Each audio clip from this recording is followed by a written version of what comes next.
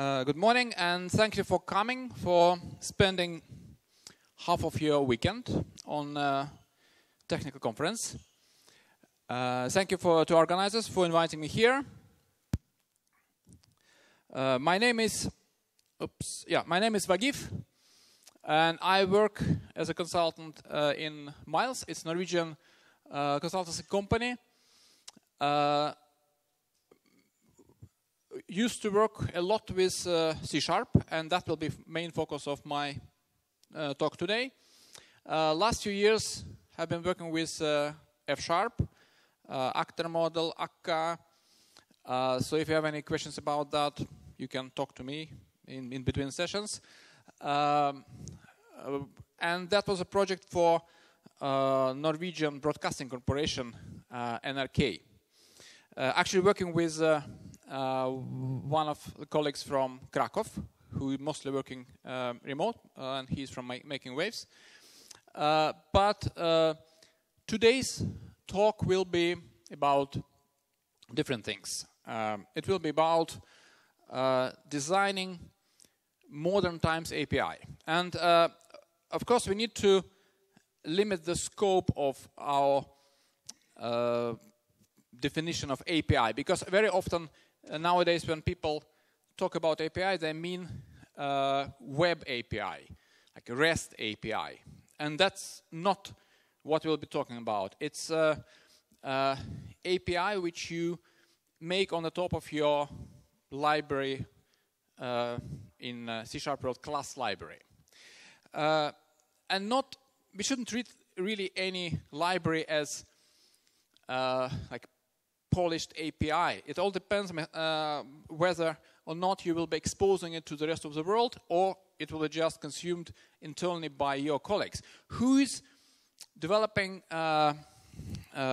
libraries that actually used by a large group of developers, not just in your organization? Yeah, very few of you. So, and you probably, who has been exposed to such work, know that there are some different requirements to that. Like if you're working with internal things, or if you expose it.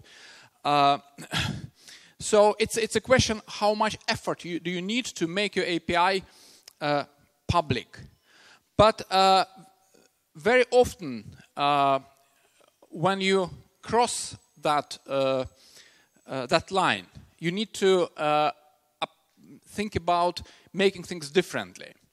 So it's not apparent that what I'm going to talk today, you'll be immediately applying to your code. But today is Saturday, and I thought that since you are people who decided to come to talk about technical things on Saturday, then, okay, let me talk about some perhaps more advanced stuff. And it's good to be aware of these things. So when the time comes, you can make a right choice. Current state of C# is offering some modern times technique when you design your API. And of course it's LINQ expression. If I can find single most influential addition to C# after it was first announced, it's probably LINQ expression, because it changed the way we write code in C#. And of course, that made it possible to create API, to create interface for our libraries in a way that was not possible before. It also influenced the style, so-called fluent style, like chaining methods. We use it a lot with LINQ expressions also. That was also possible before LINQ was announced, but it influenced a lot developers after LINQ came. Then such strange thing like dynamic support on C#, which apparently is quite handy when we integrate our C# code with external world, like with some integration projects. Of course, traditional way is to write some proxy classes, but sometimes it's a burden, and sometimes you can actually quickly embrace external world without doing that. And of course, C# developers learning from JavaScript world, where people don't bother actually defining strong types for doing quite efficient amount of work. And that's outside of topic of this talk, but since I've been using F# last years, I just have to mention then, of course, in F# world, it's so-called type providers that we're using instead of manually writing proxy classes. And those changes, some of them are controversial because C# is a statically typed language. And so some devs are quite skeptical about bringing dynamic elements in C#. And again, it's your call, it's your choice whether you need it. But it's good to be aware of that, because sometimes it opens a possibility to be more efficient in what you're doing. So a little bit of history. So elements of functional programming, which were added in, it was C#3 in 2007. And it's so-called language integrated query. Major addition to C#. First of all, and we'll be talking during this talk about lambda expressions. So you can send function, not functional calls, results of function calls, but definition of functional calls as a method of your arguments. Then extension methods. Anonymous types. It wouldn't be possible to implement LINQ if anonymous types wasn't added to C# and .NET CLR. Because when you make a call to a database and you want to retrieve back results, which is a projection of some table, like select user ID, username from users, what happens that you're getting on the fly, you're getting created a new type, which consists of user ID and username. So there is no such type defined, and that should be done on the fly, and that is implemented using anonymous types, which only came to C# in 2007. And of course, expression trees, which we'll be looking at later. When it comes to LINQ, there are two different flavors. So-called fluent style, where you chain methods, and so-called query comprehension. So it likes like new keywords, which is actually new keywords, but they're open for anything that exposes are enumerable. So you don't need to use it against database. You can use it against some in-memory objects. Who prefers using? First of all, who is using LINQ with C#? Yeah, almost everyone. Who prefers using first way chaining? Oh, majority. Who prefers to using query comprehensions? No, nobody. Wow, interesting. And of course, there is a huge number of libraries using and exposing LINQ and LINQ providers. And of course, the most popular one is NC Framework, which people probably have like love and hate relationships. Some love it, some just don't touch it. I think that NC Framework adds too many opinionated decisions to your code.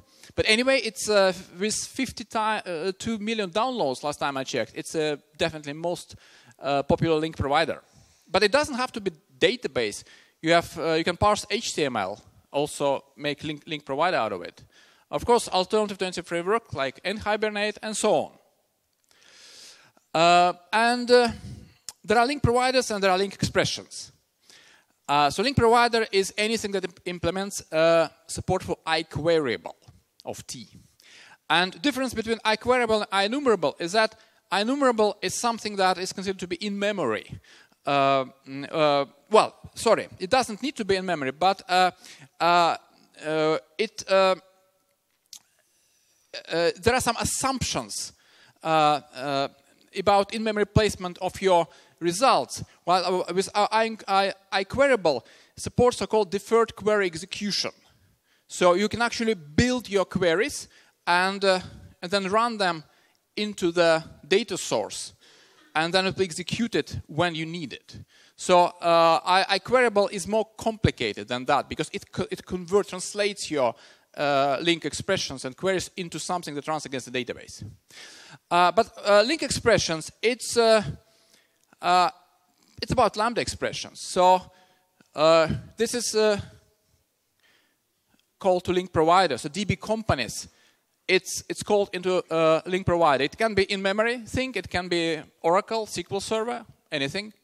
While this is an expression which we define to evaluate the query. And we'll be talking about LINQ expression during this talk. It's more complicated to implement LINQ provider. Also, if you, who is using LINQ providers, in, like SQL Server, Oracle, interesting. Very few people using LINQ providers, but using LINQ. So you're using LINQ mostly with just with in-memory collections. Is this correct? Probably, yeah. So LINQ providers is a complex project, and if ever you come with the idea of creating a LINQ provider, you should be careful not to implement the wrong abstraction. And Microsoft itself did some mistakes. For example, they have so-called WCF data services. Who has been using? Who knows what OData protocol is? Yeah, few people. All the versions of NuGet was using OData protocol. It's typically a REST interface for your database. Like, let's expose database like this has a REST interface, and it's actually, it may be a bad idea if you just open all tables and columns of your database. But what is worse is that Microsoft trying to pretend that this is LINQ provider, so it should support all LINQ clauses, but in fact, OData doesn't support them all. So you often were getting runtime runtime errors, and that was a bad thing. And unlike LINQ provider, LINQ expressions, they just don't make any assumptions about your underlying data model. It's just you use idiomatic C# expressions to send into your API. But in addition to that, since 2010, C# has been supporting dynamic elements, so which came as a radical addition. It was driven by integration with things like COM objects, Excel. So instead of using either proxy classes or some calls where you have to specify hard-coded strings, you could pretend that you're writing it like part of the language, but actually it was dynamically evaluated. Who are using dynamic elements of C#? Yeah, few people. So this is how dynamic code written in C# that use dynamic can look. And so it all starts with dynamic provider. So you need to call into something that returns you dynamic stuff. And after that, compiler simply leaves you alone. So it doesn't check anything here. So it's up to your dynamic provider to evaluate this and present a result. So if something goes wrong here, then you just throw some exception. So there is no absolutely compiler support for this. And this is, of course, what irritates a lot of people. But sometimes it has its value. For example, you can use dynamic binding in COM interop to avoid casting. You can access database, and this example from Simple Data. It's one of so-called micro ORMs. So there is some convention which says that, so we're calling database open, users find all by email. What does it mean? Okay, we assume that there is a table called user or users. It's flexible about that. And we assume that there is a column called email. And then there is a convention. Then, okay, find all by email is like select stuff from users where email and then specify email address. So it's a radical way of doing that, but actually it's been quite popular library. And where also works especially well. If you have some external world untyped and you want to bring it in. So developers who used Gherkin probably use SpecFlow, and then this is how you can translate from tables. You have this name, birthday, height, and you want dynamically build types out of it. Then this is it creates dynamically type out of it and sends to the database, which again expects columns to have names like name, birthday, and height. And there are some popular libraries using C# Dynamics, Signal R from Microsoft, Nancy. Who used Nancy? Yeah, a few people. Simple Data, as I mentioned, Easy HTTP, and so on. So, should your API support some of that? And I can't really advise you, because this is not what this talk about. My talk is about like opening possibilities, so you can have some multiple choices. Also, I will show you how you can build your API so it can be accessed both in static way, also in dynamic way, and the choice will be left for the users. So it will look like the same API, but you can use it from a completely different style, which makes it unified. So you don't need to expose different APIs for different users preferring different styles. So I'll show how you can implement it. So what you should be aware of.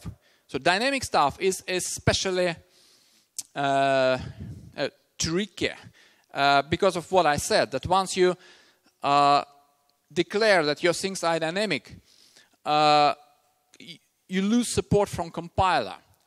For example, first or default, if it was statically invoked code, then compiler would, okay, first to default, and if it's enumerable, then I know there is extension method, first to default, it's LINQ extension methods. I will call that, and it will bind this call to first to default. If you have dynamic provider, if you build your own dynamic provider, then such extension methods won't be evaluated by compiler. You will have to take responsibility for mapping them to your code. So you should be careful, like freely mixing dynamic and statically typed code. Coming back to the database world. So this is a LINQ expression. If you want to build some API that supports like dynamic invocation, you can use this simple data approach, like select company name and years established, and so it will so there is no such method, but your dynamic provider will parse the string and make calls out of it. But what I'll be showing it actually how to do it in unified way. So no matter whether you're using static type code or dynamic, you can use same code with just difference in how you obtain the entry point to your queries.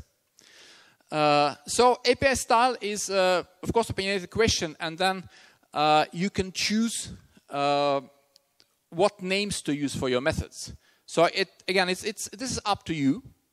But what I'm showing is how to avoid publishing two APIs. So how you can have just one API, and people can use different styles to use it. So we'll have, for example, in this, for example, project for this talk, I'll be showing something that everyone knows: how to build database queries. So how to make API that exposes that. So there are some very simple things like from, where, or the by, maybe descending, and select.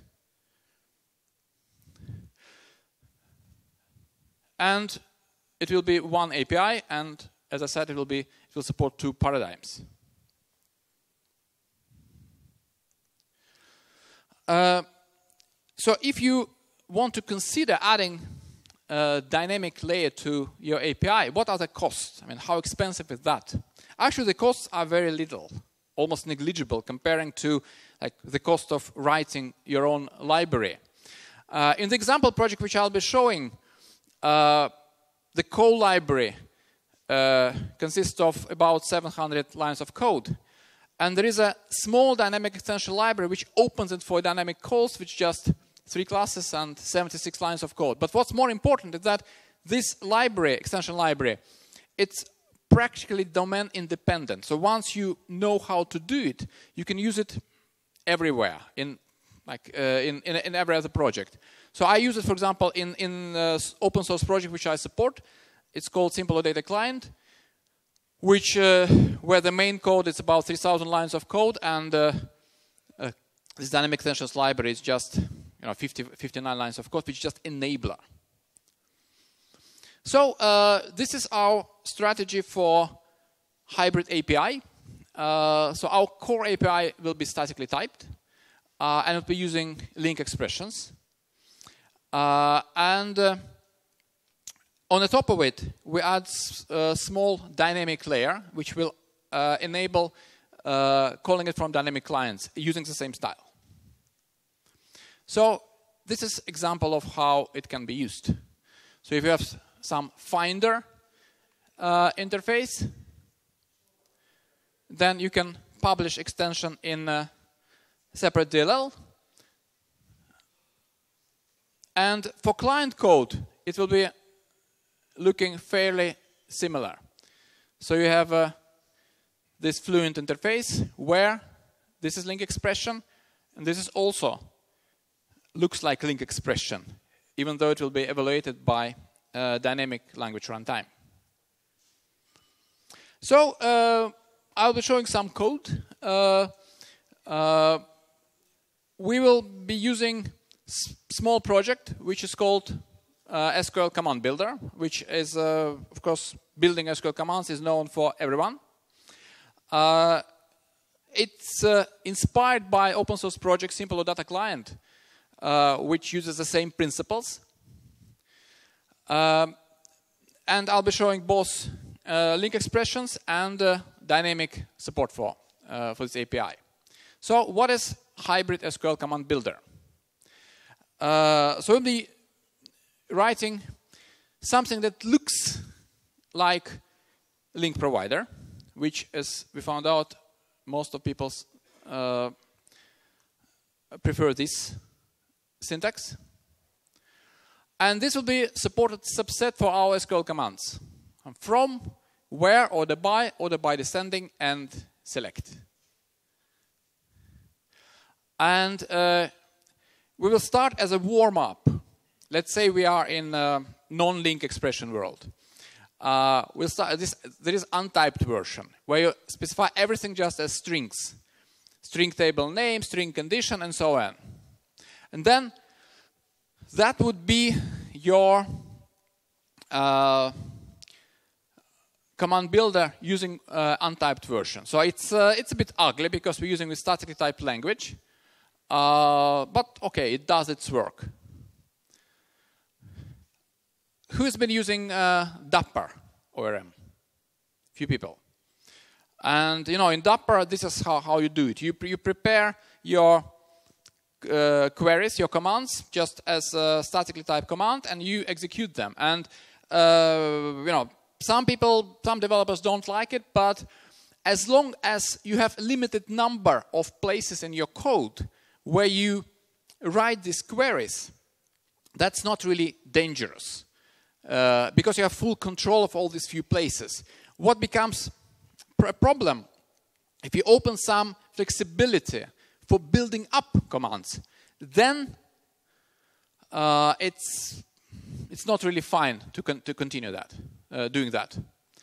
So this how our internal implementation might look then. So everything string based. And this is a very simple implementation of command format. So you just have a string builder and you start building it up. And then everything is string based. And you know, this is not fine for us as C# developers, because we want to do better than that. So let's move on to typed version of it. So how it might look. So we don't want to specify something like we had with a string-based version, where and then just a magic string showing the actual query. We want to use idiomatic C#. So it will be lambda, which we can say here. If our type T is user, then we can say x.userid equals 12, for example, and that will work. So then we should use for such places expression. So this is coming from LINQ expression. It's the expression of func of T bool. Why func? Because we evaluate. Actually, we don't evaluate our Boolean predicates. We just specify, provide notation that will be related later. And so there will all be a function of our type that will be sent here, and they'll be producing different results based on type of clause. For example, when it comes to where, of course, it's a Boolean, because we evaluate condition. When it comes to order by descending, and so on, then it will be an object, which actually will be combination of columns. So it will be type built up from other types. So, and this is usage example, which is very familiar to every one of you. So we can expose something like this in our API. People will, should be able to write X, year established, then Boolean conjunction, and so on. So how can we build that? We need to learn how to parse LINQ expression trees. Who actually did that? Who parsed LINQ expression trees in some projects? Yeah, so 3 people. And you know, it's about 82, I think, node types which you need to understand. So it might look scary in the beginning, because there is something which you were completely unaware before, and then suddenly you need to learn how to parse that. And that's not really that hard. You just need to try and just use it first. If you have some ideas about exposing LINQ expressions in your API, you have to first maybe try it as a Saturday project. Play a little bit with that, read some open source code, and then actually things will quickly fall into right places. So it's not that hard. And of course, as a result, you will get back expressiveness of your DSL, because it's very good to pack all these expressions as part of your not part of your method names. So you don't need to specify something like sort by year, but you just pack everything which has to do with query parameters into LINQ expression. So everything will be looking very idiomatic, like you're just working with native C#, and your API only exposes the major query functionality. And this example of LINQ expression tree. So if you have an expression which consists of We're checking for companies, year established, greater than 2,000, and number of employees less than 100. So it involves actually quite some of expressions. So, of course, there is a conjunction. So we have left and right expression, and there is and also. This is Boolean and. So here we have greater than and less than, and then when we evaluate greater than, we use member access, because this is member access. We have member method of companies, and we access by year established. And this is a constant value. And the same is here. We have member access here, number of employees, and 100. It's a constant value here. So this is how LINQ expressions are parsed, and you have to implement support for that. And you can provide any interpretation. You can redefine greater as less. So it will be entirely up to you. So there is some checklist which just a reminder of what you should be doing when you implement your LINQ expression parsing. But I think it's better to show in using just code. I had to increase phones because it's not very big screen. We won't be spending very much time here. I just wanted to run through some tests to see like how we navigate through the code which parses LINQ expressions. Can you actually read the code here? Okay. So here's a small project which has SQL command builder. And of course, like every library, every API, it should have some tests. And now there are some tests. Select all, where, order by, where we, let's say we want to execute that. So we do some selection with some condition, and we order by some column. So we will try to debug it and see what's happening.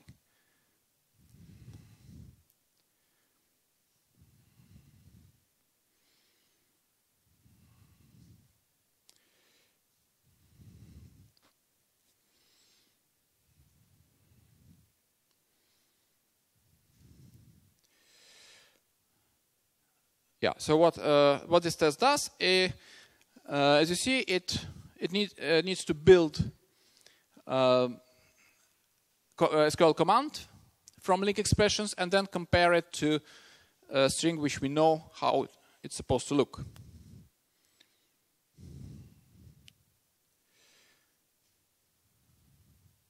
Yeah, so this is a LINQ expression for that. Yeah, and now we start parsing. So now interesting things starts happening. You see what happens. First thing we evaluate, expression node type equal. Okay. So parse binary expression.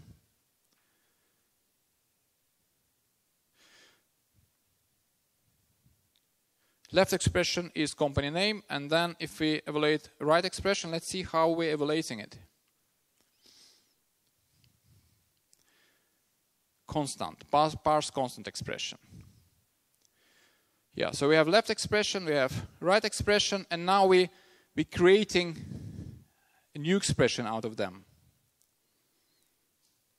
Yeah, so we interpret it as equality. And we could actually interpret it in a different way. So let me show how this code for implementation code look for that. So if I reduce the test and command expression linked. So all expression parsing consists of careful enlisting all nodes, expression nodes that you support, and providing parsing for them. You see, every function is very small. It's just a few lines of code. But you need to take care of things which you support. For example, if you support some functions, which of course in case of SQL you do support, then you should provide support for them. If you support some operators, here are the list of operators we support. And there are some function mapping, because you need to map, let me show, yeah.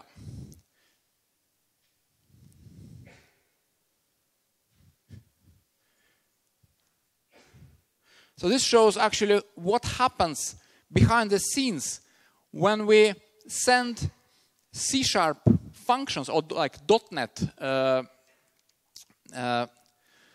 string functions down to database provider.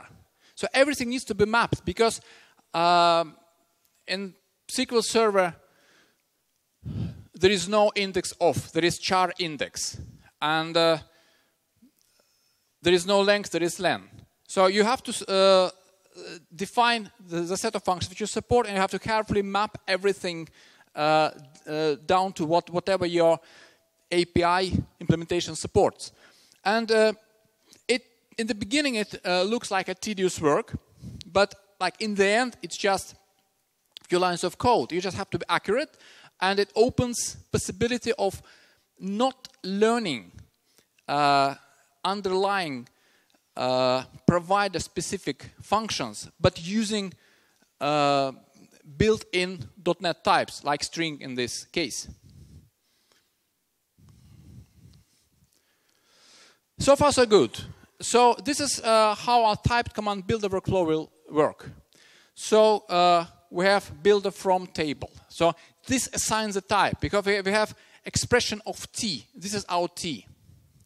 Then we assign where expression. This is expression func of bool. This is conversion. And after that, after we build and interpreted everything, we need to create a string back. So here where we are, we have been through LINQ expression parsing and expression evaluation. So now our API can support LINQ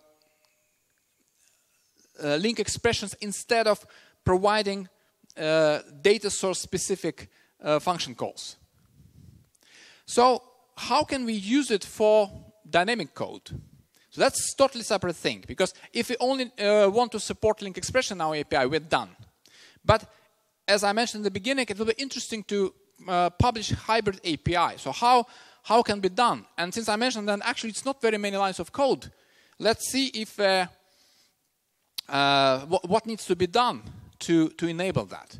So this is our typed command builder. So everything is based on LINQ now. And this is what we implemented now. So we can support expressions like that.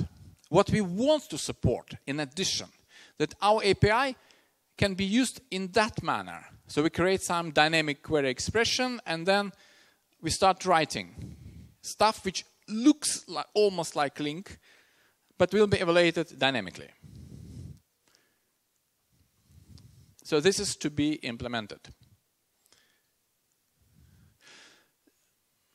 So our original command builder interface, it looked like that, with a lot of methods providing this expression of t. This is where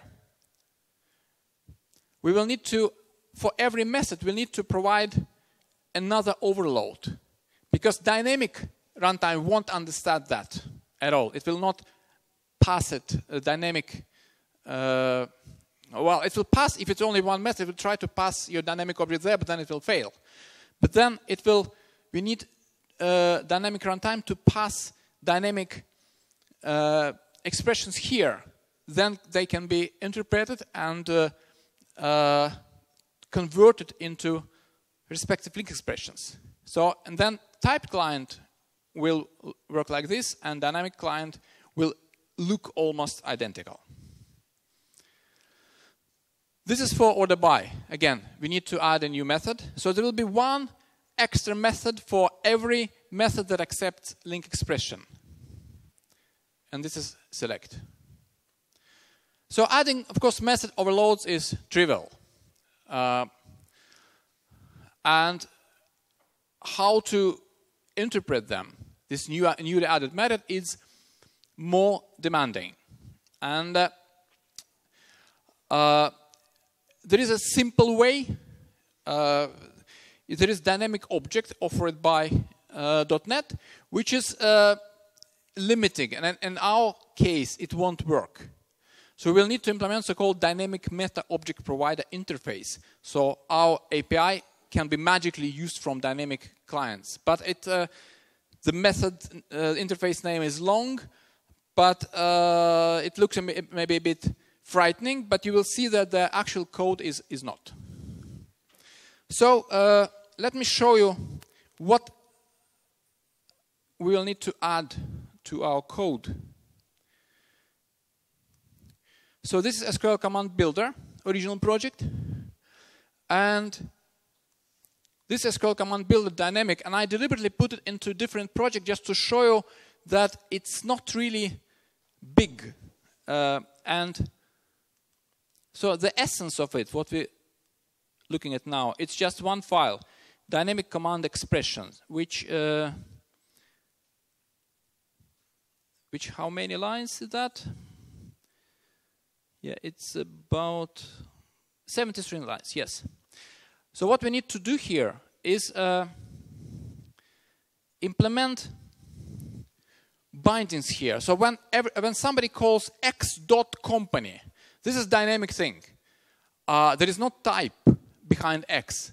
So this is bind get member. So when there is such a call, we need to interpret it and replace it with something which is which we know.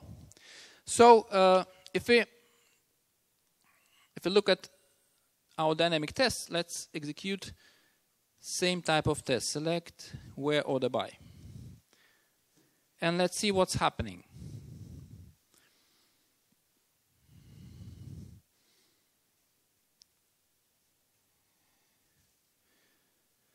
Okay.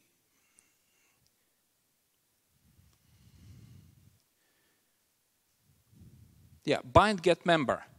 So what are we getting here?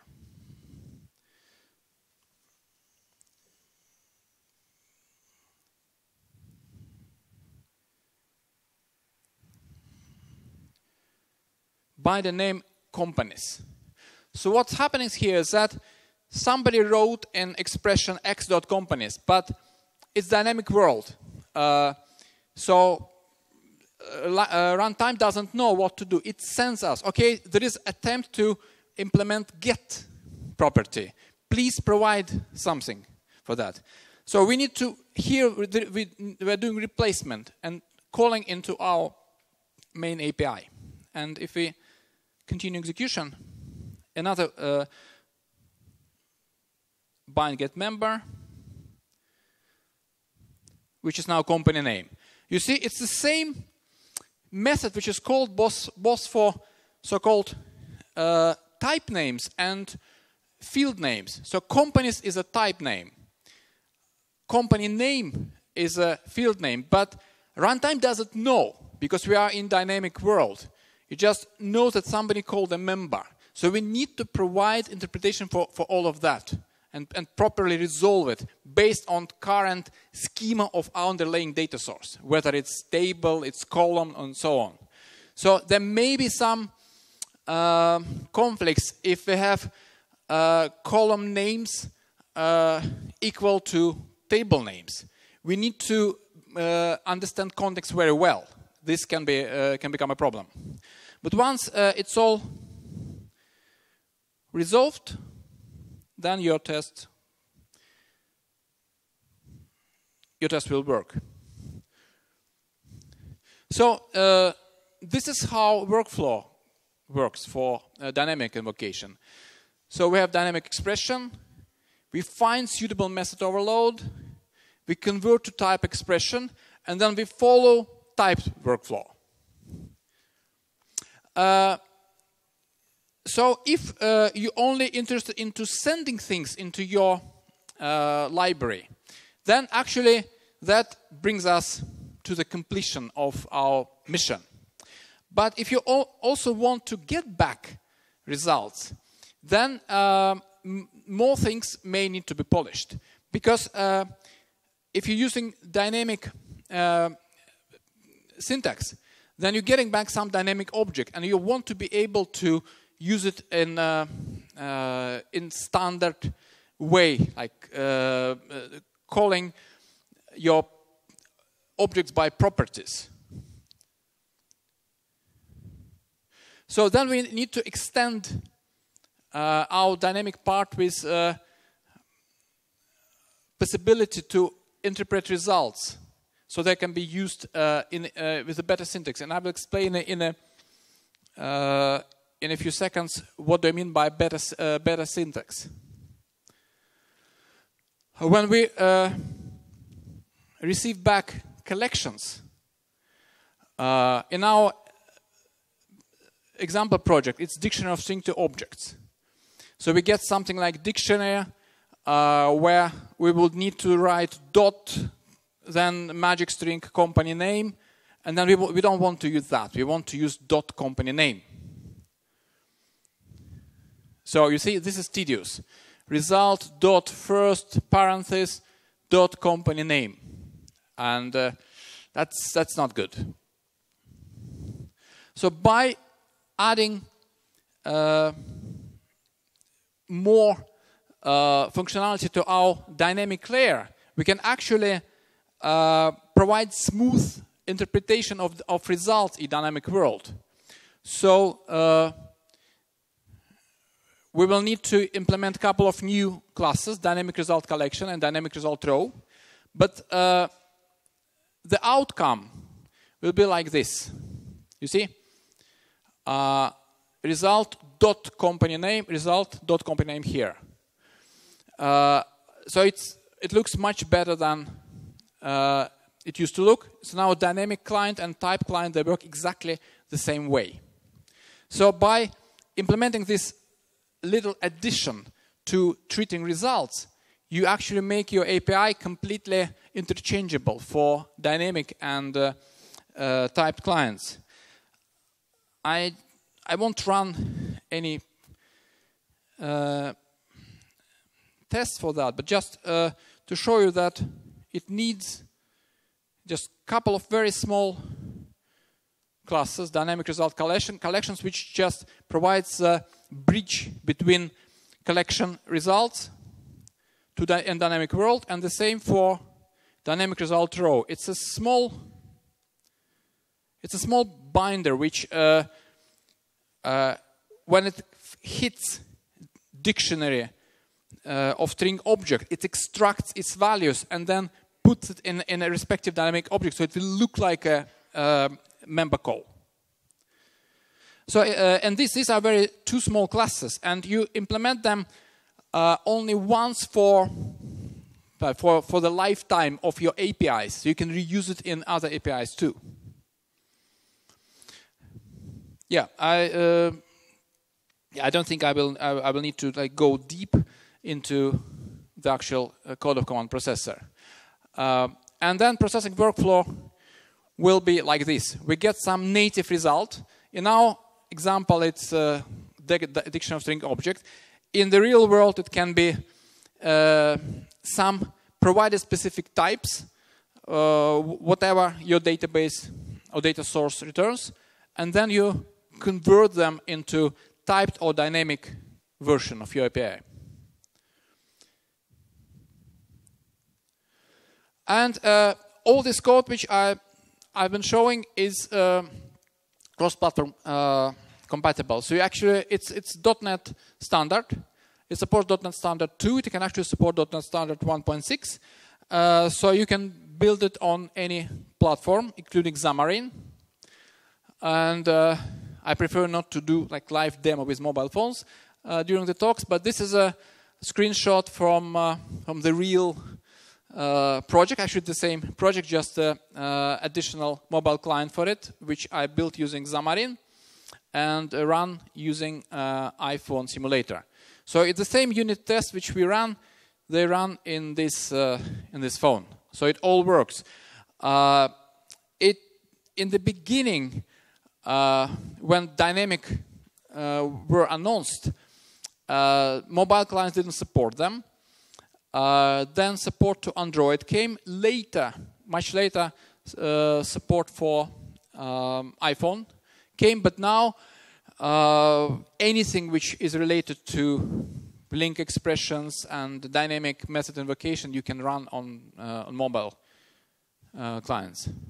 And actually, I heard that in some project where memory consumption is very important, some devs they prefer dynamic syntax, so they avoid creating more static types. So to conclude, what I've been showing today, it's not something that you will probably necessarily need in your projects, especially if you're working with a customer project where you deliver some internal software.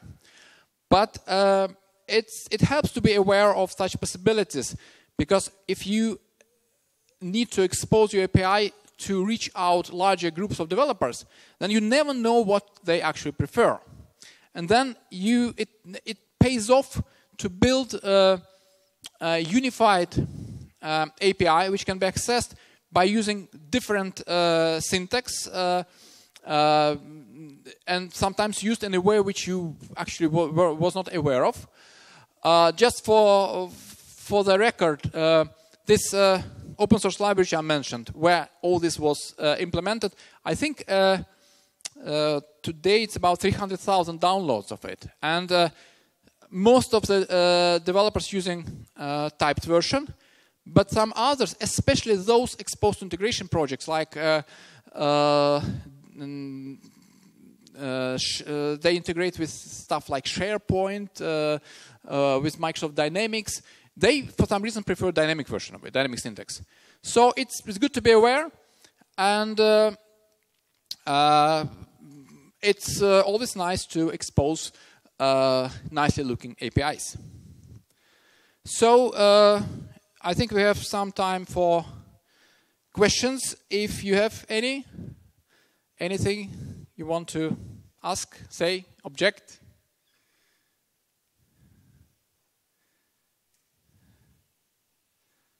Okay.